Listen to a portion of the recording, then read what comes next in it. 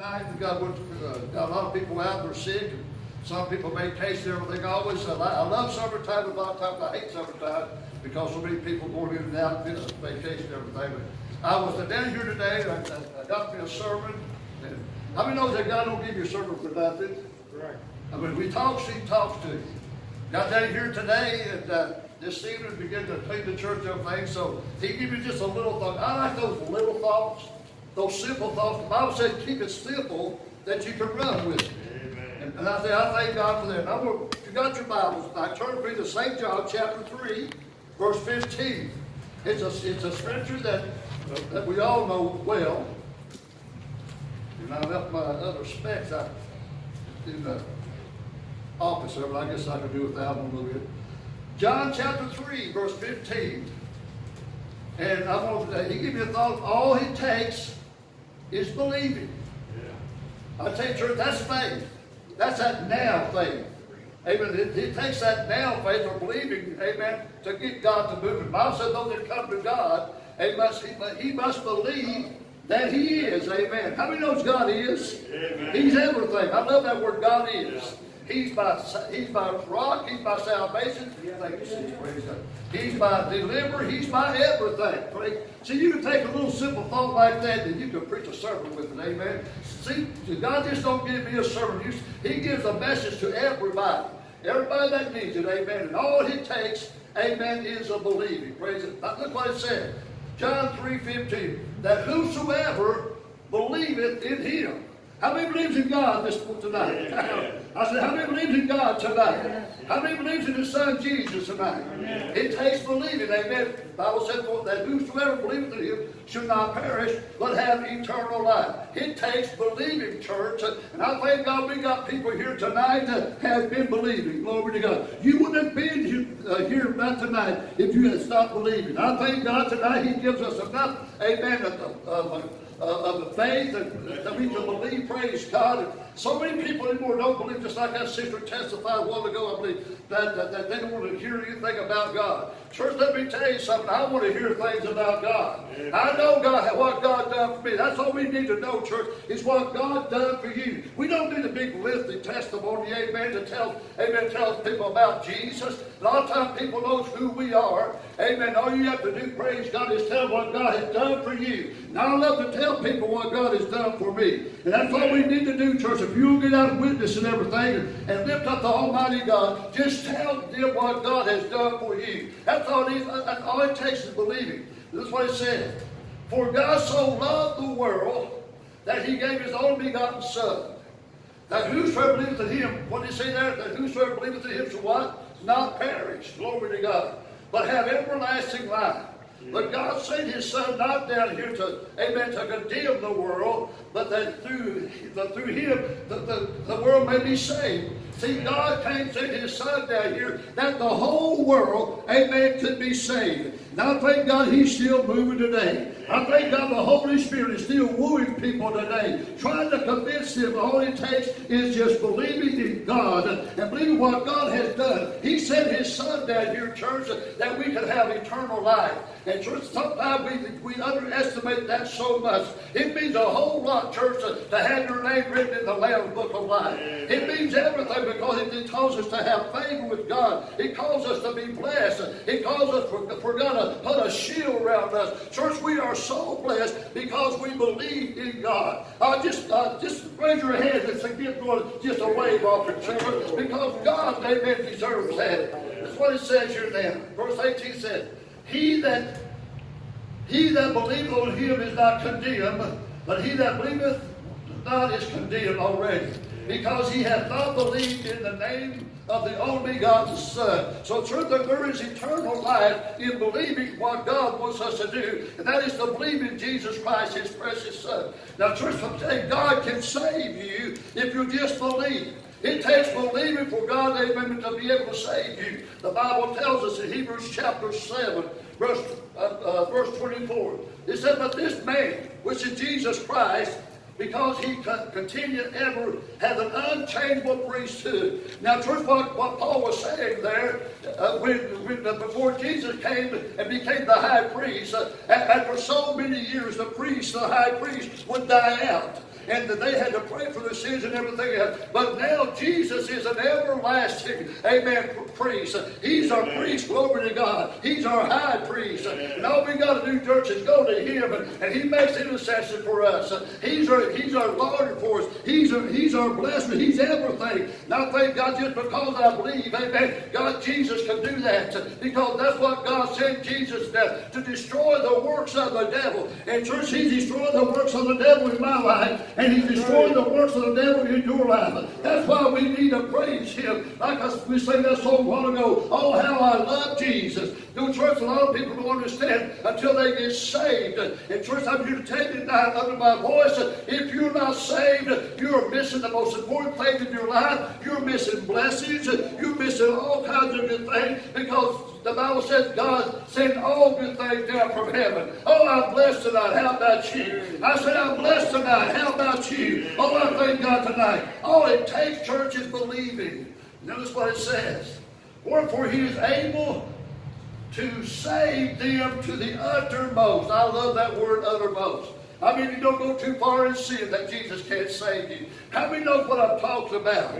Oh, church, the devil makes you think, glory to God, that you went too far, praise God, that God doesn't love you anymore, God doesn't care about you anymore. And I'm here to tell you tonight, church, God loves everybody. He gave us his son, and man, that all we have to do is just believe. And church, the trouble with the world today, they're just not believing. And sometimes, church, I believe that a lot of Christians, they're stopped believing. But church, let me tell you, I'm going to never stop believing, because I know who God is. And the more I see God, I'm talking about a spiritual thing here tonight. The more I see God move in my life, and the way God moves in your life, how can you deny, amen, awesome God tonight? I'm feeling this tonight, church.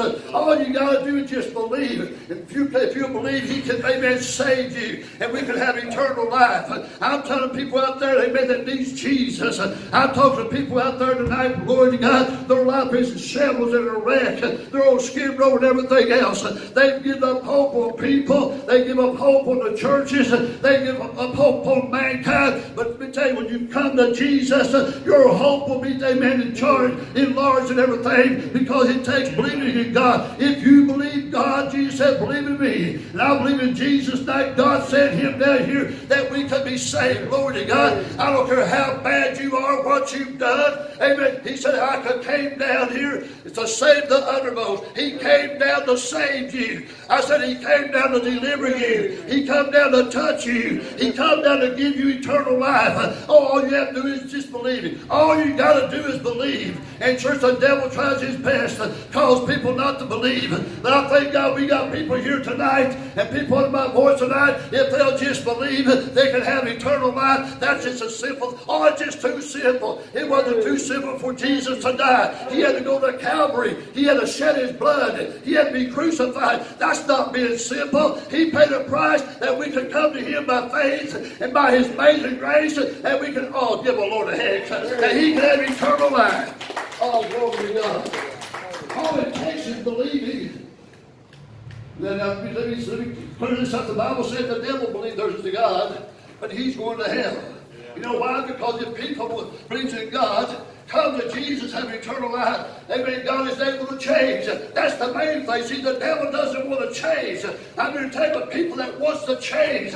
I come to God because I wanted to change. The prodigal son came back to God because he wanted to change. I'm here to tell you, I thank God, if you believe tonight, he's able to change you. Because he puts Jesus Christ in you and the Holy Spirit, and you will be changed. Some people say, well, I've done this and I'll do that and I'll do this. I don't care what you've done, how big a sinner you are, God can change you. Amen. You know why? Because he puts a new spirit in you. And he puts a new heart in you. Can I hear an amen? Amen. The Bible tells us, this Bible said, Paul wrote to the Roman church in Romans chapter 10, verse 9 through 13, that thou shalt confess with thy mouth the Lord Jesus. See, there's too many people today are ashamed to confess Jesus Christ as their Lord and Savior.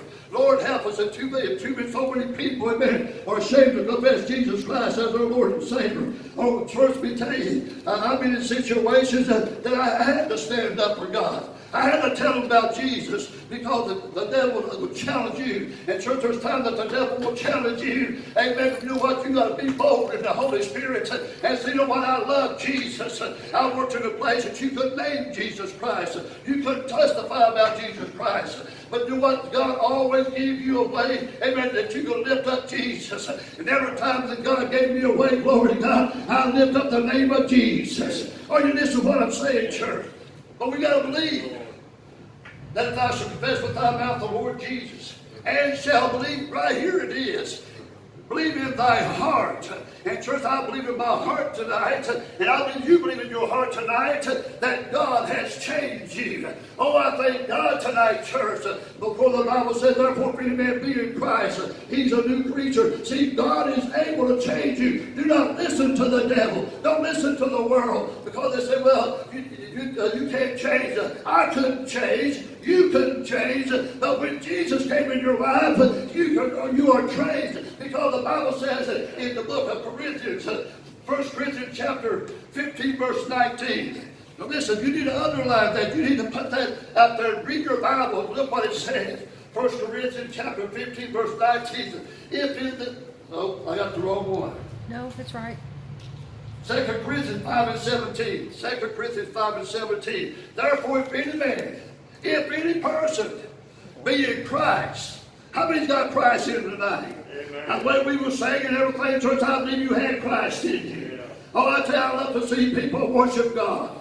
I love to see people raise their hands up and not ashamed to raise their hands up and let the Holy Spirit, praise God, come in and bless you and anoint you. Church, that's what's about the churches today. They're so dead that all they want is just a form a day. If I just come to church for a form, I wouldn't even come. I want to come to feel something, church. I want a touch of God. I said, we come to church, we should pray that God, I need a touch from heaven. I need to know that you love me. I know that you do, but I need to know inside, amen, that you love me and that you care for me. And I believe God will, because that's the way His Spirit works, that He wants to bless His people. I mean, been blessed tonight just to be here under the God, His anointing. Therefore, if any man be in Christ, he's a new creature. Old things have passed away, behold, all things are become new. But I'm going back to Romans chapter 10, verse 19 for a minute. Amen. He will change you. They say you got to confess with their mouth the Lord Jesus and believe in their heart that God hath raised Him from the dead. Thou shalt be saved. For with the heart man believeth unto righteousness, and with his mouth confession is made unto salvation. I believe with all my heart, if you really got saved, and if you believe that God saved you, you will have something in your heart. Amen. You will confess Jesus Christ as your Lord and Savior. You just can't hide. I said you can't. You can't hide Jesus. The Bible says in one place in the Bible, it says that Jesus couldn't be hid. I'm here to tell you, if you got Jesus inside you, amen, God always brings His Son out in glory. And church, we begin to lift Him up, you will see Jesus. We sing that song a lot of times. I want everybody to see Jesus in me. I tell you, if you've got the love of God, you can't help, praise God, let them see Jesus in you. I said you can't help it. Jesus can't be hid because you believe in your heart. You've got to confess it with your mouth. I love Jesus. I'm standing up for Jesus. Oh, glory to God. It's time we begin to really believe. That's what's the matter with the world today. They're not believing. They're not believing. And most of the time it's because they haven't really believed in God enough that God can change them. Oh, I thank God changed me. How about you? I thank God changed me. Oh, I'm not the same man I used to be. You're not the same person you used to be. Oh, you had your ups and downs. You had your trials and all these things. And when you know what, church, I messed up many times. But you know what? I didn't stop believing. I just looked to Jesus. He's the author and the finisher of my faith. And the Bible says He said on the right hand side of the Father, He's making intercession for us. And God said, my little children, sometimes, I don't care how old we are, sometimes we act like little children. Are you listening to what I'm saying? But we can contend, my little children, I'd rather you not sin. But if you do sin, we have an advocate. I just put underneath the blood of Jesus. I said I put it underneath the blood of Jesus because I'm changed. I've got Jesus in my heart. How about you? Have you got Jesus in your heart? You will be changed. And the love of God will come out of you. That's how we can tell it's a witness. That's a witness that we love God. And God loves us because He will show. Can I hear an amen? Amen. So with the heart, man, amen, changes. But we confess it. You confess it, outward and inward. Just by believing. It takes believing, church. I mean, really believing. The Bible says in Philippians chapter 3, I'm trying to wind this down a little bit. In Philippians chapter 3, verse 20, I love this. Amen. For our conversation, amen. Oh, we'll talk about sports, and we'll talk about this, and we'll talk about that. But Paul says, for our conversation is in heaven. See, we need to start talking heavenly things. We need to be bragging on Jesus instead of, amen, bragging on Johnny Mance or somebody else. They're quick to brag about somebody on sports and everything because, see, that's what the world wants. And we're Christians, we just go along with them, brag on our football star or baseball star or whatever. Amen. But when it comes to Jesus, we'll just kind of bubble a little bit. We should be just as bold as just those in the sports bragging on their superstars. Can I hear an amen? Glory to God. For our conversations in heaven, from which also we look for the Savior. Our Savior is coming back, church. I said our Savior is coming back, and I believe it. I believe He can come back before I even get done preaching tonight. I look for that. But you know what? I look at what you need. You need to look. If everybody thought that Jesus was going to come back to the next moment, an hour, or tonight, I believe people would change. I said people would change. This church couldn't hold the people, amen, that don't come to this church because I believe everybody would bring their loved ones in and just not ask them to go to the altar. They would be compelling them to go. The Bible says compel them to come to the house of the Lord. Compel them to be saved. Are you listening to what I'm saying, church? Oh, glory to God. We look for a Savior, the Lord Jesus Christ, who shall change our foul body. Oh, I'm looking for that change. Or how about you? Are you looking for that change? All it takes is believing.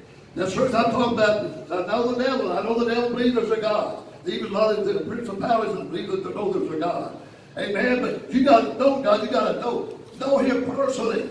You got to know, praise God. See, I know Sister Margaret. I lived with her for 50-something years. And I know most of them, we can read each other's thoughts. A lot of time I'll be sitting there and wanting a cup of coffee. And I look around and here she comes with me a cup of coffee.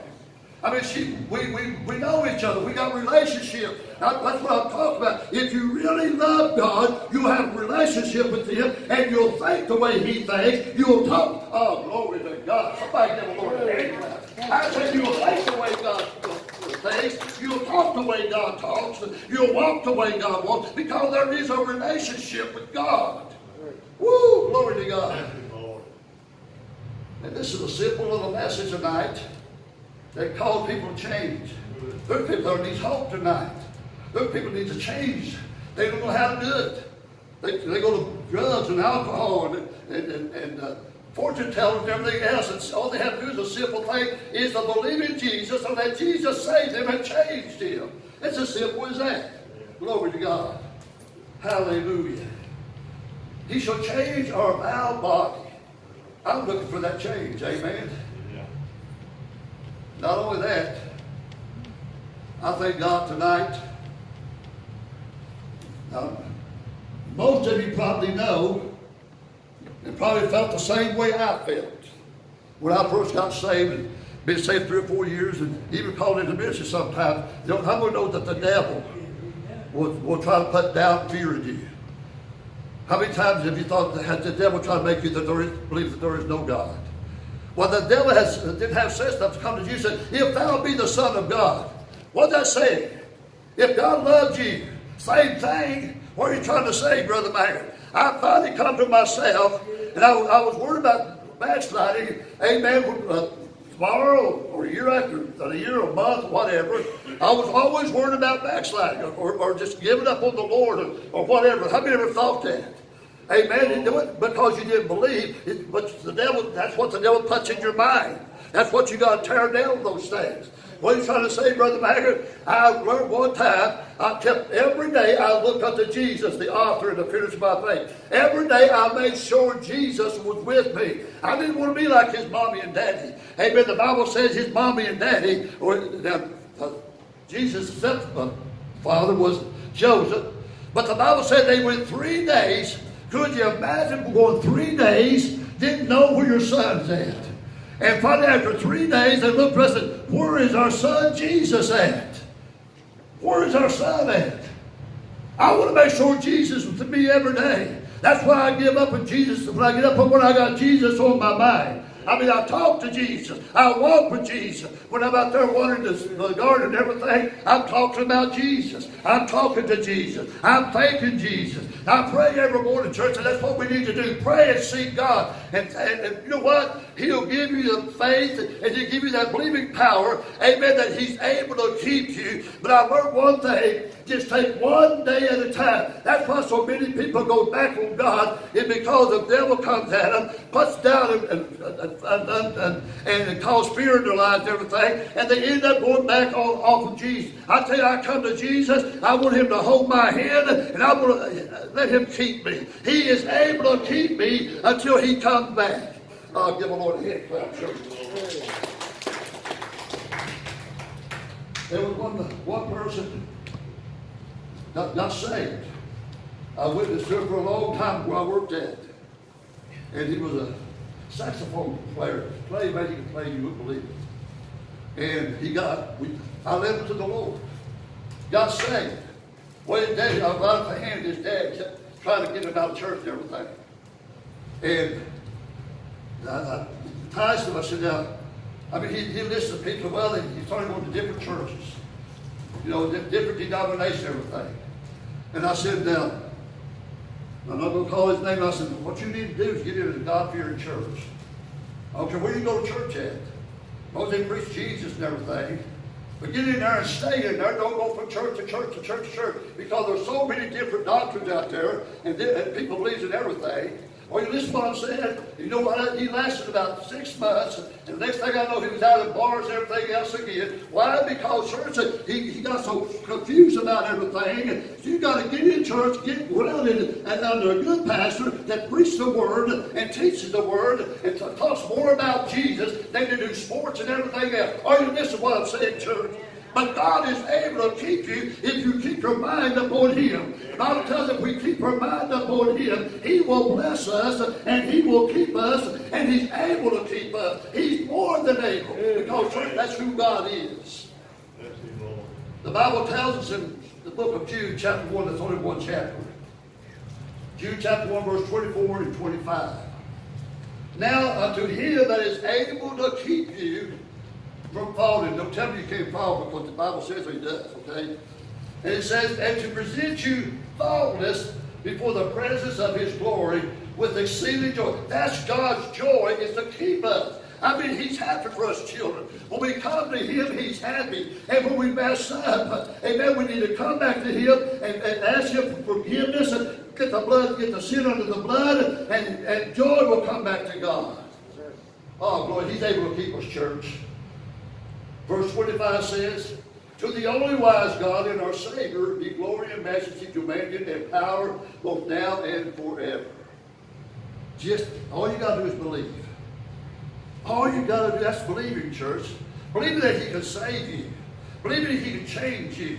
I don't care what you've done. There's people out there walking right down, Brother Kelly, in condemnation. The things that they have done. And even if they come to the Lord and they still allow the devil to bring this condemnation back and God has, I'm here to tell you, when God saves you, I don't care what you have done, He has forgiven you of your sins. If you have repented with sorrow and really mean that you have repented, God takes those sins, I don't care how bad they are, He takes those sins and put them into a sea of forgiveness, and Jesus washes the sins away, and He never think about it no more, and you just wonder what you're condemned about, because the Bible says, therefore, any man be in Christ, there is no condemnation. In other words, He's taken every sin away from your life. You have been justified, sanctified, and glorified. Amen. Woo, glory to God. All it takes is believing. Just believe. Amen. In closing tonight, the Bible says in 1 Thessalonians chapter 1, verse 10, He tells us to wait. We got to wait on His Son. That's the hardest thing for a person to do. How many know that that's the hardest thing for people to do? Right. I have such a migraine sometimes, a lot of times fix breakfast and stuff. I'll put something in the microwave. How many know what I'm talking about? Put it in there, push your buttons for 45 seconds or whatever, punch that button, you sit there going, we got to learn to wait. Could you imagine how long Joseph had to wait? He was thrown in prison and everything, but he had to wait. I think he had to wait, he's 18 years, something like that. Jacob had to wait. Abraham had to wait. God's people has to wait. Wait on the move of God. Wait on the coming of the Lord. He's coming. Just like a farmer when I plant my beans. I tell you, church, when you plant them beans, you got to wait on the everything to move the way God wants it to move. And that's why you'll see a little seed popping up. Then vines, then balloons, then green beans. Glory to God. It takes time, but Jesus is coming back. Amen. It says that to wait for His Son from heaven. I'm waiting. How about you? That's why I come to church tonight, to worship Him and glorify Him, and just charge me up. Charge me up. Getting ready for another few more days. Glory to God. It lasts that long. And to wait for His Son from heaven, who be raised from the dead, even Jesus, which delivered us from the wrath to come. I tell you, we got the Christian people today are scared to death. Don't think that they're lost. When Jesus saved you, you're saved. You stay underneath that blood, you're saved. Don't let the devil tell you that you're lost. If you got Jesus Christ as your Lord and Savior and got Him living in you, you are saved, and all you need to do is just believe that He's coming back. Because you know what, church? I believe this. If we have Jesus in this life, we're going to have Jesus in the next life, because that's what He died for. That's what He was resurrected for. That's why He was delivered, and He delivered us, that one day we just wait upon Him, and He's coming back. That's what the Bible. Watch and pray that you be found worthy of the coming of the Son of Man. That's all you got to do. You can't use Jesus for a spare tire. You got a lot of spare tire Christians. You know what I'm saying? A lot of charge plates Christians. One time you want to pull them out when you need something, for something. I hear an amen. That's what it is. You got a flat tire, that's the only time you go take a jack it up. You know what I'm saying? You got your spare tire, and you find out that when you go to your spare tire, it's a flat tire on the car. Amen? Amen. Let's stand tonight, church. All it takes is believing.